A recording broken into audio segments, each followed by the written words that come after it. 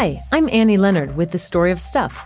Welcome to another episode of The Good Stuff, where we talk with people who are working on solutions to the take-make waste system that's trashing the planet, harming our health, and threatening our families and communities. Remember the Mad Hatter in Alice in Wonderland? Here's why he was mad. When the book was written, hat makers had a reputation for strange behavior, mood swings, insomnia, and trouble remembering things. It was caused by their exposure to mercury, once known as quicksilver, which in that day was used to cure the animal pelts that went into hats. Mercury is one of the most dangerous chemicals on the planet. There's no safe level of exposure. Just a little can cause brain and nerve damage. It's particularly harmful to unborn and developing babies, lowering their IQ and causing serious developmental defects. Most mercury gets into the environment through emissions from coal-burning power plants and from waste-burning incinerators. From these smokestacks, it's converted into a form that ends up in the fish we eat. That's why it's important to learn about what kinds of seafood, like tuna, have high levels of mercury and should be avoided. But mercury also is released from broken thermometers. Your mom was right to warn you not to touch it if a thermometer broke. That's why, for more than a decade, medical manufacturers in the U.S. have been phasing out the use of mercury and replacing it with safer digital electronic thermometers that work just as well. But what about the thermometers that were manufactured before the dangers of mercury were fully known? What happened to the leftover mercury at those factories? As we'll learn from today's guest, one thermometer manufacturer, part of a corporation that makes products we all use every day, shut down its factory and walked away. But the community threatened by this irresponsible behavior is fighting back. Let's find out more.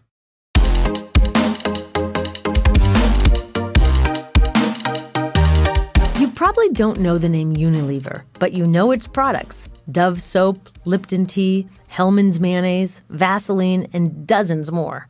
One of its subsidiaries used to make mercury thermometers in the United States, but when the Environmental Protection Agency started cracking down, it moved its operation to India.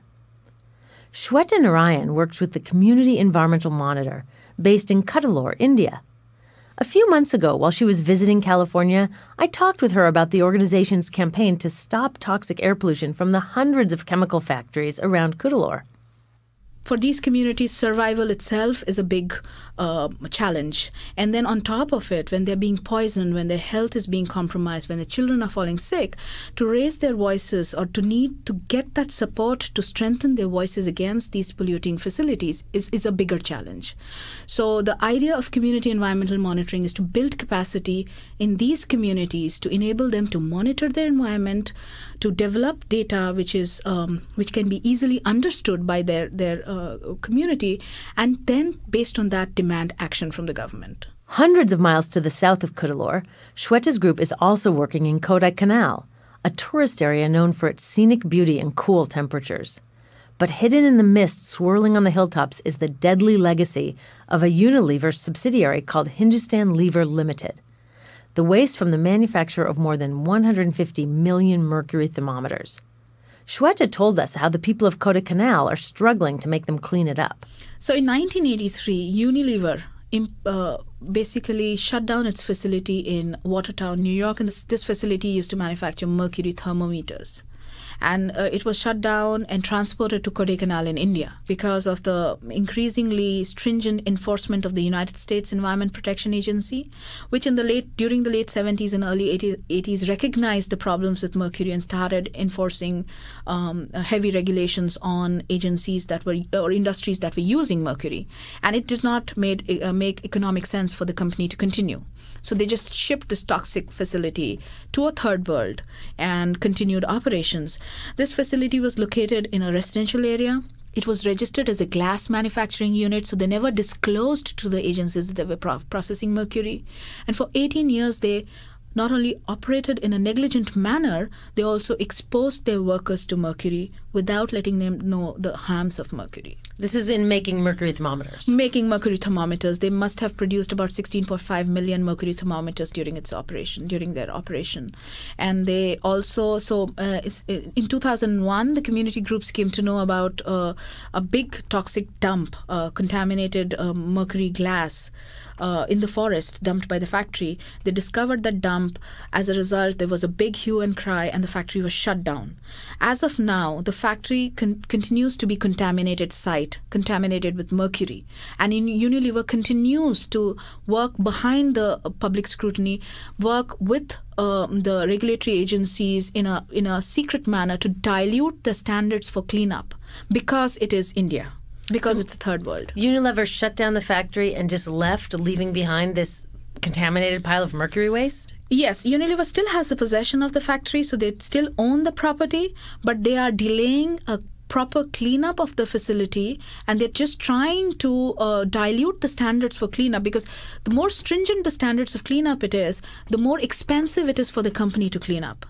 Now, in Unilever is an Anglo-Dutch company, so in Netherlands or in UK, they would be made to do a very, very rigorous job, which is very expensive.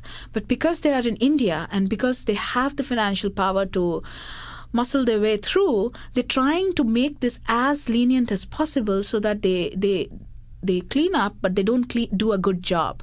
So the current standards that they're trying to negotiate with the agency would mean that if the cleanup was to be done to that standards, about 300 kilograms of mercury would be left behind in the soil. Can you tell me about some of the people who live around this site and what they're doing about it?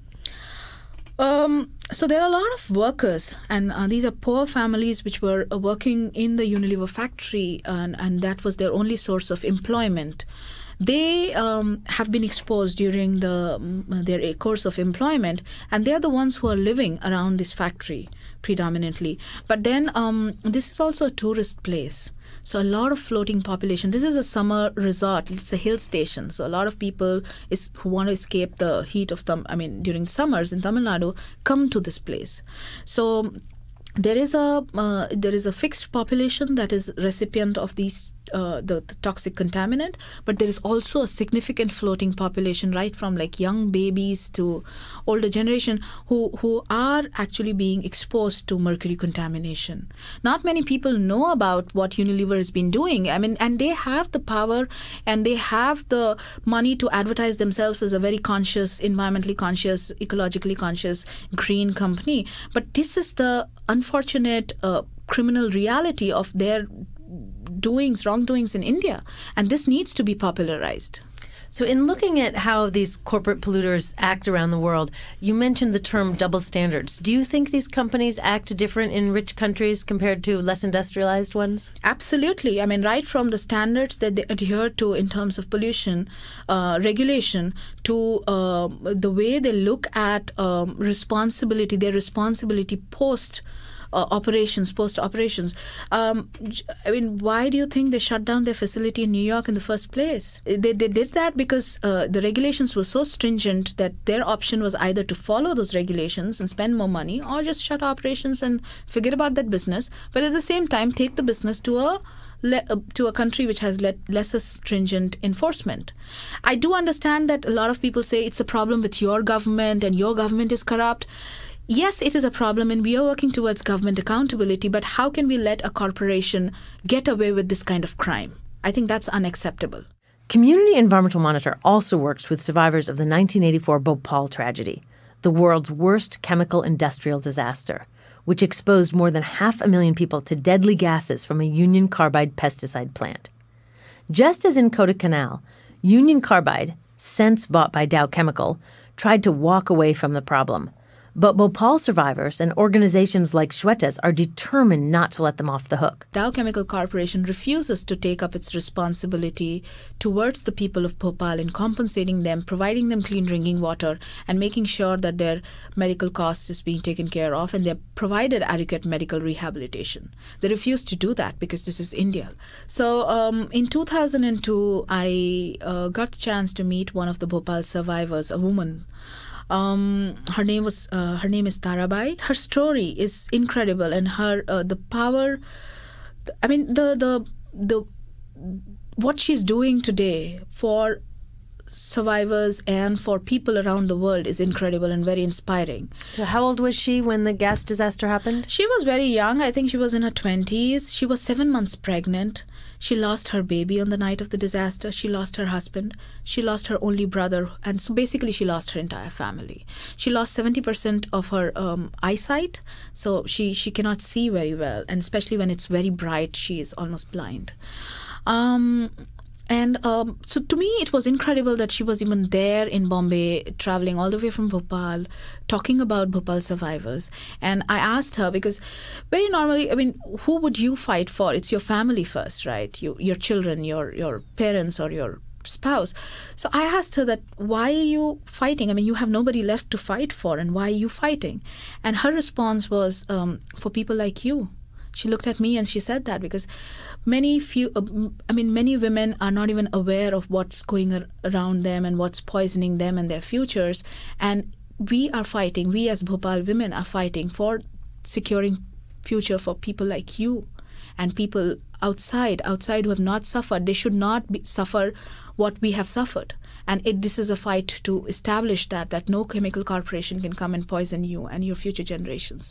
It's that vision and determination that are also found in Kodaikanal. Shweta's organization is working with the people of Kodaikanal to expose Hindustan Lever's double standard and callous disregard for the community's health, to demand justice, and to pressure Indian authorities to hold the company accountable. People have gotten together and they're demanding accountability from the government and also from Unilever. Last month, school children launched a campaign in Tamil Nadu, and it is called Have a Heart campaign, where in one of the engagements, a school child came up with this idea that the only reason why the government and Unilever is not doing anything substantial and concrete about making sure that the site is clean up because they are heartless people. So the children decided to send them hearts. And so we have about 5,000 hearts that have come to, that have been collected and that needs to be sent to Unilever CEOs and the Tamil Nadu government, chief minister and other regulatory heads with messages on it to clean up, to make sure that children are being protected, people are being protected. So yeah, we have launched this Have a Heart campaign. So if you have spare time, just draw a heart and send them hearts. What can people listening that are outside of India, what can they do? I'm sure that many of the listeners are outraged at the fact that Unilever would leave all this mercury contamination. You said it's a British and a Dutch company. What can people in Britain or Holland or here in the U.S., what can we do to support your campaign? There's actually a lot of things that people can do, and every small contribution will make a huge difference. One thing I think everybody understands, that pollution and toxics has no barriers. So it doesn't matter whether it's one part of the globe that is getting contaminated. Eventually it will come back to us in some way or the other. More importantly, immediately what can be done is questioning the government, about Indian government especially, about why they are allowing a rich corporation like Unilever, which has the wherewithals to do a good job of cleanup, why are they allowing them to let go of their responsibility? Questioning Unilever about it. Unilever produces and markets a lot of consumer goods, a lot of household products. So also letting them know, boycotting their product would be a very good way to let them know that we will not accept this kind of double standards where you try to sell us a product saying that it's eco-friendly or it is good for you. At the same time, you continue to poison men, women, and children in another part of the world. They have some of the most famous products, like Dove is one name that comes to my mind, Vaseline, Lux, a lot of consumer brands in terms of, they have some of the coffee and tea brands like Lipton and Brew. So, there is a whole range of brands that they have mentioned in their website on unilever.com. So we could go there and we could take a pledge to at least boycott one product. And I'm sure all of us come across one or two Unilever products in our lives. So boycott Unilever products, but also let Unilever know why we're boycotting yes, them. So send emails, send letters, tweet about them. Tweet about them, put it out on your social networking site, make more people aware. I sincerely feel that every individual has the power to bring about a change, and it's just to realize that we have that power, and we are not alone in this. Cuddalore is not a fight alone. Bhopal is not alone. It is our responsibility to not only fight for us, but for our children, for our future, for our friends, for everybody around us.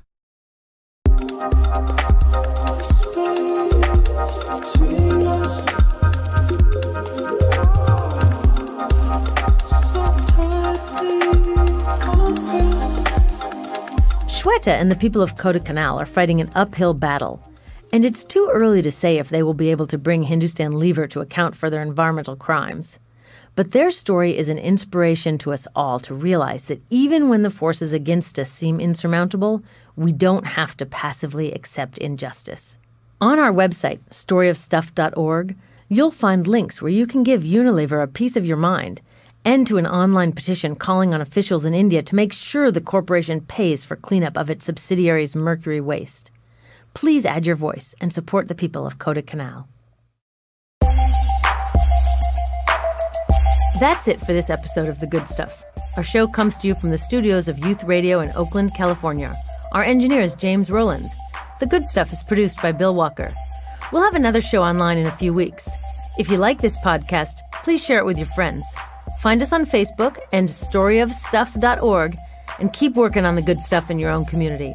Thanks for being part of the solution.